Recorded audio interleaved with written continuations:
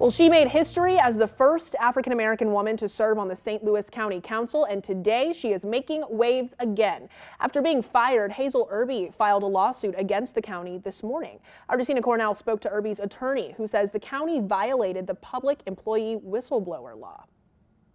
On August 18th, Hazel Erby tweeted that she was fired and said, "I will not be silent." Now, almost 2 months later, she's putting those words into action. She is suing St. Louis County. Ms. Erby is alleging that she was fired for insisting on compliance and disclosing violations of the county's minority business contracting ordinance. So the lawsuit is formally brought under Missouri's public employee whistleblower statute. Attorney Josh Pierson says under this statute, it's unlawful for a government agency to fire an employee for disclosing violations. And that's what he believes happened to Erby. After being on the county council since 2004, she resigned last year to be director of diversity, equality, and inclusion. When she took this job, she took it with the desire and the expectation to be able to continue advocating for this community. Pierson explains there's a county law called the Minority and Women-Owned Business Enterprise Program. It requires bidders on county projects to employ a number of minority and women-owned businesses. He says his client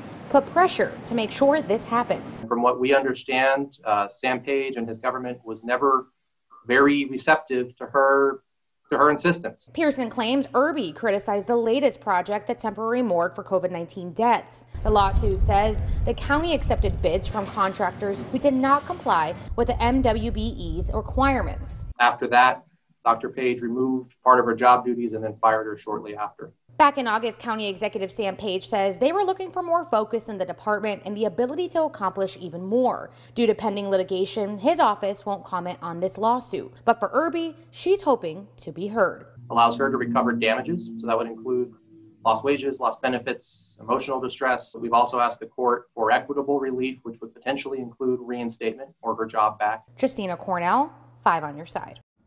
Recently, there was another lawsuit against St. Louis County. Lieutenant Colonel Troy Doyle filed a racial discrimination suit alleging Sam Page passed him over for police chief because he is black.